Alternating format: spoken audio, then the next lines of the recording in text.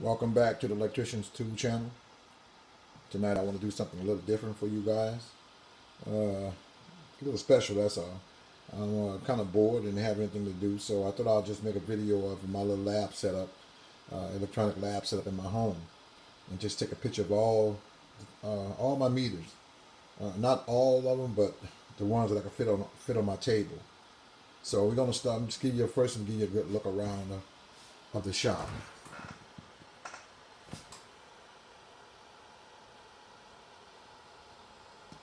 Then I'll tell you what kind of meters they are. If you're not,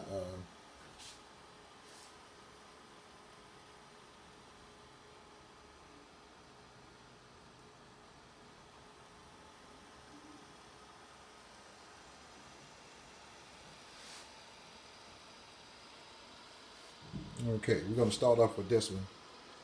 This is the Fluke 289 True RMS digital multimeter, data logging multimeter. I've done a review on that before. This is my test 2700. This is the oldie but goodie. It's been out for a while. This was a direct comparison against the Fluke. I think it's a 27. And this is my Etchtech MG300. That's insulation tester also. Right here is my ideal, what was the name of it? The model number. 61486. True RMS multimeter. Most of them I have, I'm trying to turn them on for you. They were on. And I have all of them connected to my Variac transformer right here. And I have them all set at 30 volts. I think it's at 30 volts.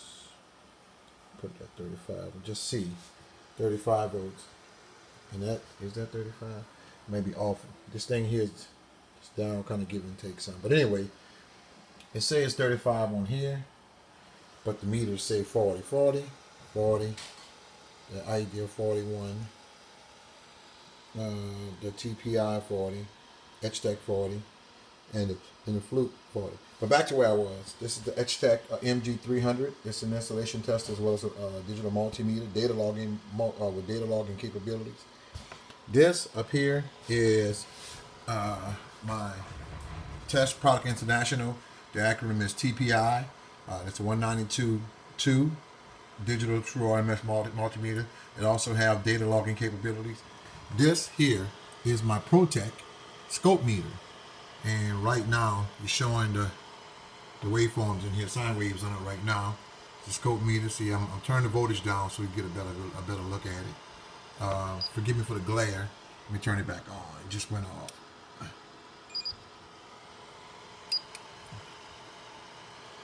Excuse me for the glare. That's it right there. And it's showing. Let me go through what I have. Okay.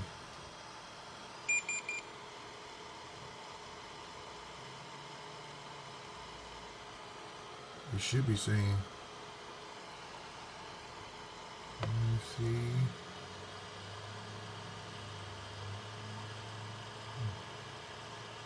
It's not right. So let me see what's going on with this thing right here.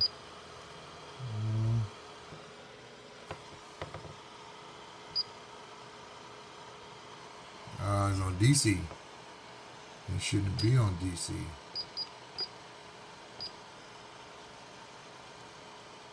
Okay, set.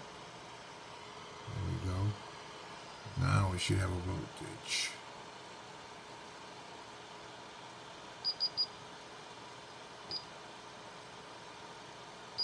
Set.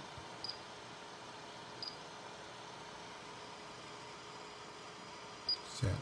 Exit. Now it should say, what is it now?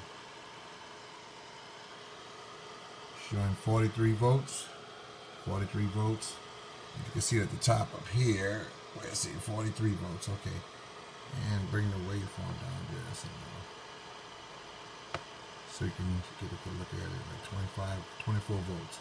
Okay. Well, anyway, and that's my ProTech scope meter.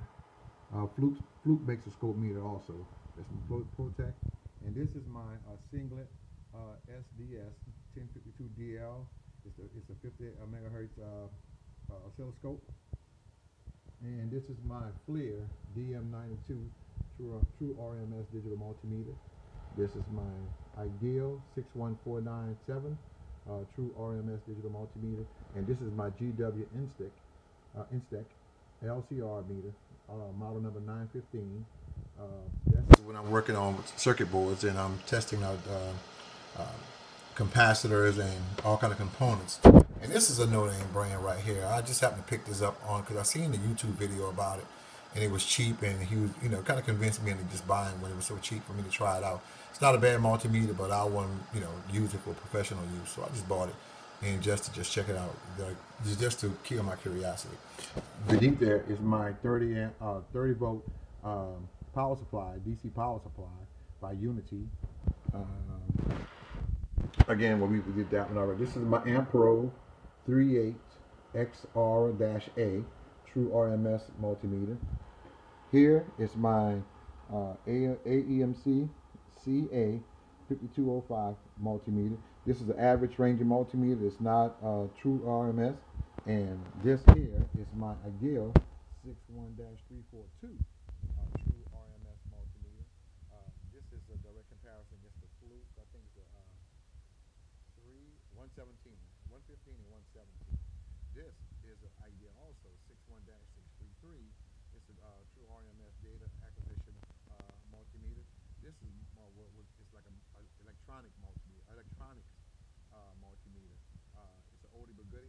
It's still almost brand new. It works just fine. I have no trouble with it at all. And here is the Greenlee True RMS multimeter. You have data logging capabilities also.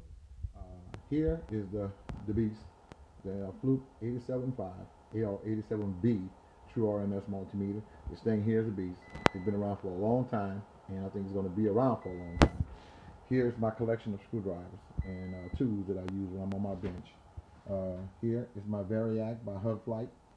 It goes up to 130 volts. And here is my Field-Tech. This is an arbitrary functional signal generator that I use from time to time.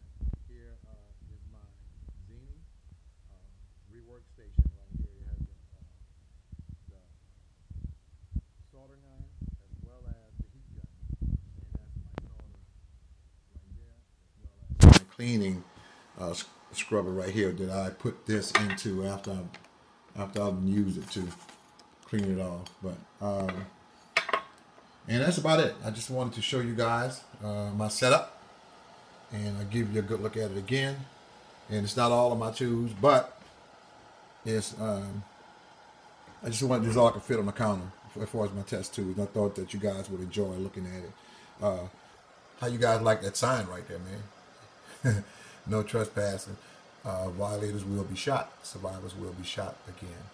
I think it's kind of nice to have up there. And I have a picture of my breadboard, and I'm showing my son how to do electronics. So I kind of put things up for him as well. So references that he can refer to. And so with that being said, man, I want to thank you all for stopping by. I hope you guys were thrilled with this, and found some entertainment and looking at my setup here. Again, next time I'll do something else with the rest of my meters or test instruments. In the meantime, happy Thanksgiving, and peace out to all of you, man, and you guys be safe out there. Peace.